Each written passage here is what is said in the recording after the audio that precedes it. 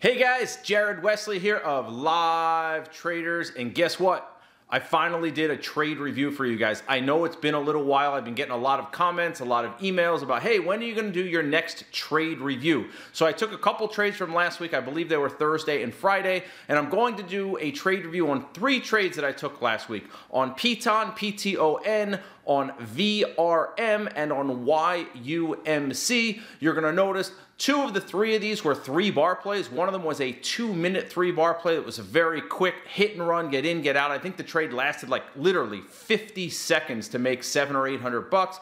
I also did a breakout trade on Peloton using the pre-market chart for the breakout. It was an early trade, 9:31, 9:32 in the morning. And then also I did another 15-minute 3-bar play. For those who say, oh, you only trade off the open. This one triggered around 10 o'clock, 10:05. And again, it took a little bit longer, but that's what you expect when you're using a 15-minute chart. So I kind of spliced it up so it's not that long. It's only about 8 minutes that comprises the 3 trades. The Peloton did not hit my full target. The other 2 did hit targets. And for those of you who have been in the chat room or watching me trade lately, in the coronavirus markets, which is what I call them, I've been using a lot more of a scalpy approach. I'm not shooting for those 2 or 3R targets. I'm using a hit and run approach, which also means I raise up my stop loss very quickly. I'm basically protecting the downside very quickly. So a lot of these are just quick $500 to $1,000 scalps in and out. Most of them happen, or I should say most of them last less than 5 minutes. A few of them, in fact, I think it was the VRM lasted maybe 10 or 15 minutes, which seems to be a long time recently. But nonetheless, I go through each one of these trades, and you'll get to see not only the trade itself triggering on the matrix on TradeStation, but also pre-market. I talk about the trades and the gaps pre-market, so you can basically see it from start to finish. What I scanned for, why it was on my gap list, I explain that, and then also when the trade triggers to how I manage the trade out. All right, so if you like these videos, guys, please click the like button, subscribe to the channel because it's an awesome, badass channel. I'm Jared Wesley of Live Traders. Let's get to it.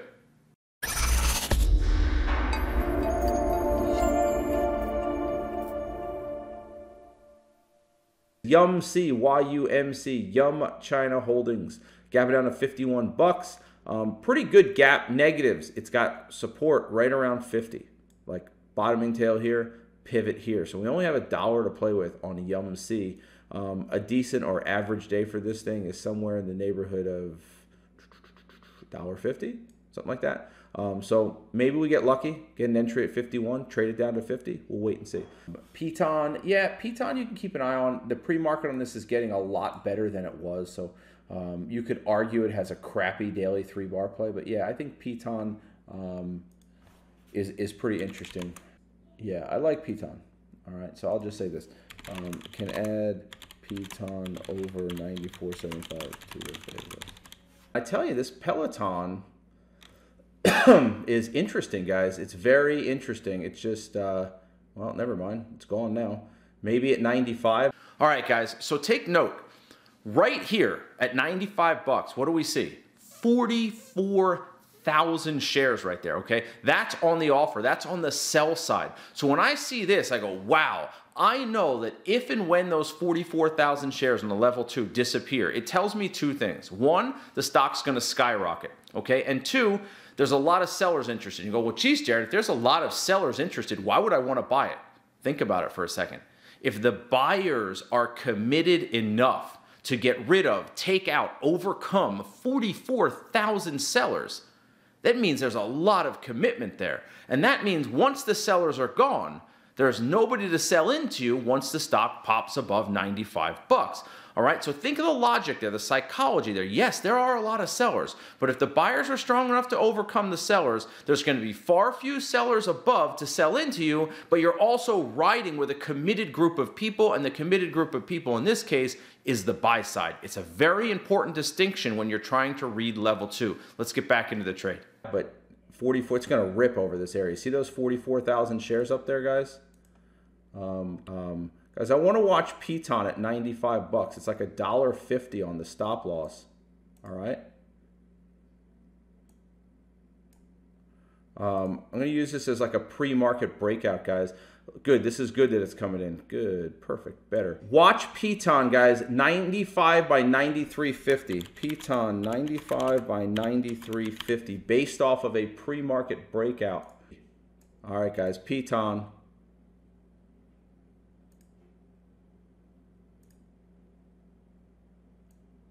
PTON, guys. All right. It's whippy. We need a lot. 96.50. All right.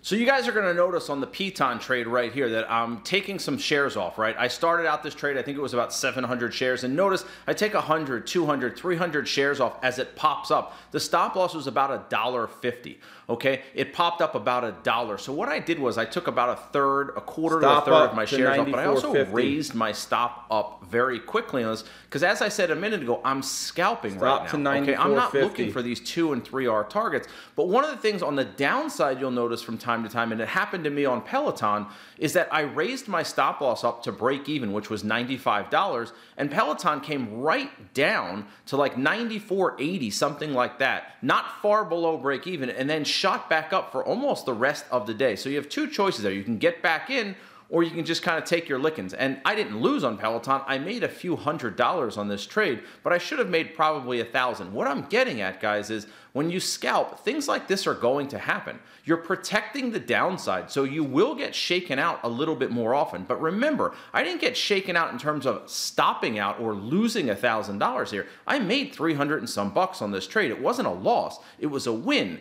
But you're gonna give up some of those bigger moves from time to time when you're scalping like this. And let me be very clear about something. You're gonna get a lot of these furus and gurus out there telling you how their style and their management is the best.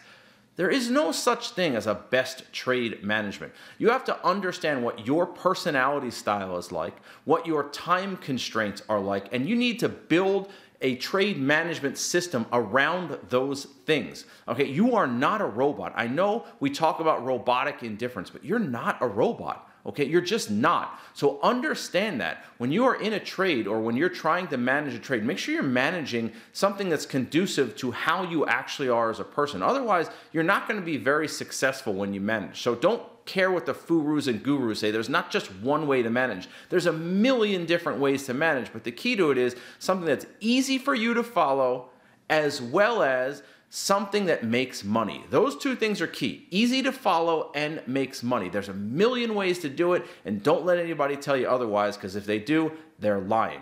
Okay, so back test the management styles, back test it with your personality style, your time constraints, and see if it makes money. All right, let's get back into this Peloton trade and see what happens.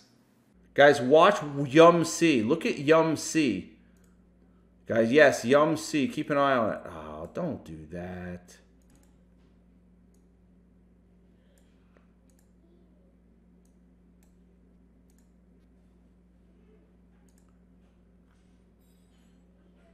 $50.77.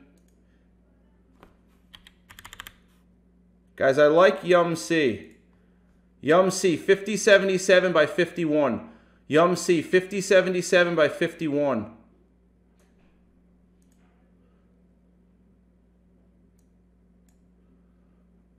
PTON just shook me out, guys.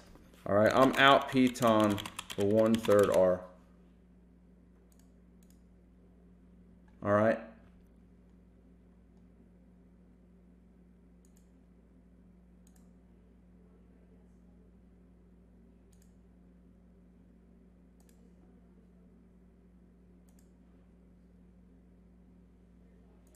Guys,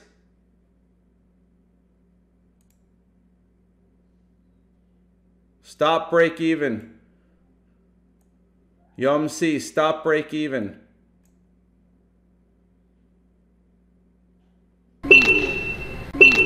All right, I'm out YUMC, guys. I'm out YUMC. That was quick. It's as good as you're going to get.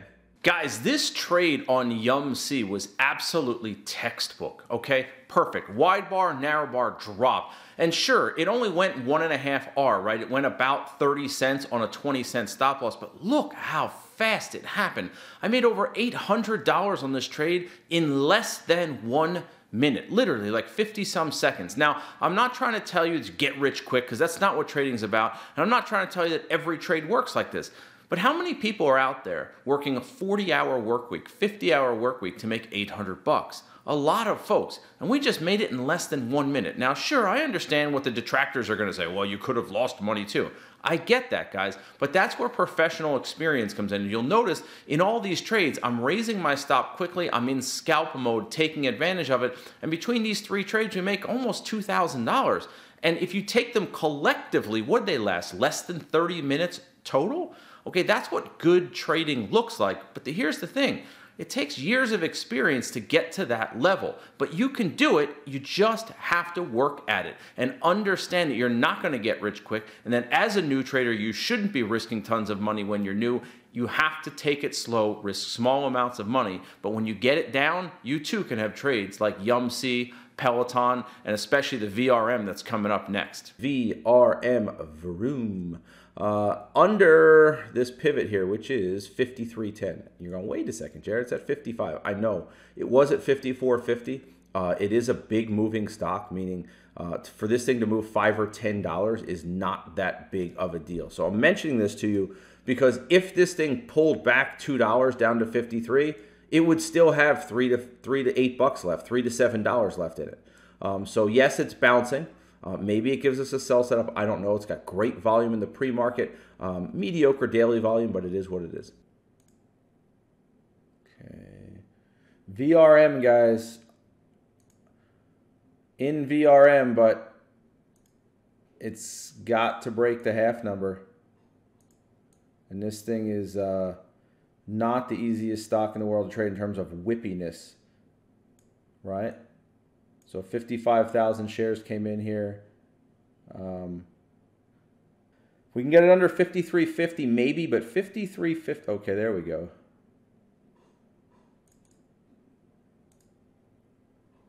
Very whippy, guys. See it? Right down to 53.20 and right back up. So we're just going to have to wait and see. Here we go. Come on, push down to the whole number. There's 53.15. Okay. Stop to 54.10. Stop to 54.10.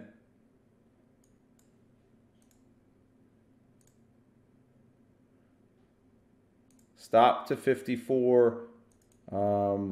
Stop to break even, actually.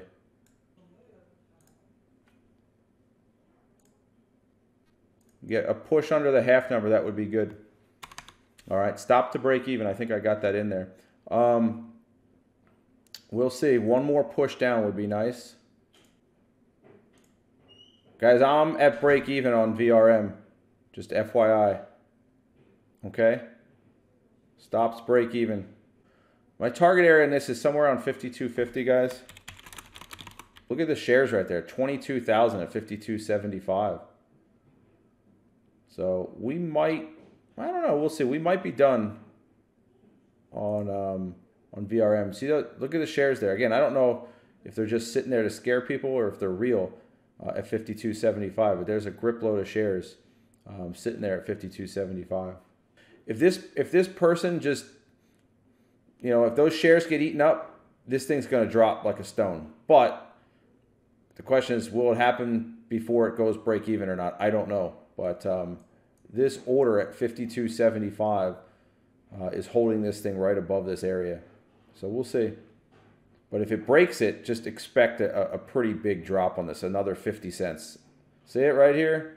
20,000. They're trying to eat through them right now. 19.9, 18.8, 15,000. So they're eating away at them. They're chipping away at them. Okay, it looks like that order is getting, you know, eaten into pretty good. But there's those 14,000 shares right there. Right there. Break it and this thing tanks. There you go. Guys, I was just going to say, I'm going to get out here. Look, there's another 38,000 shares there. I'm going to walk away here, guys. All right, I'm out VRM.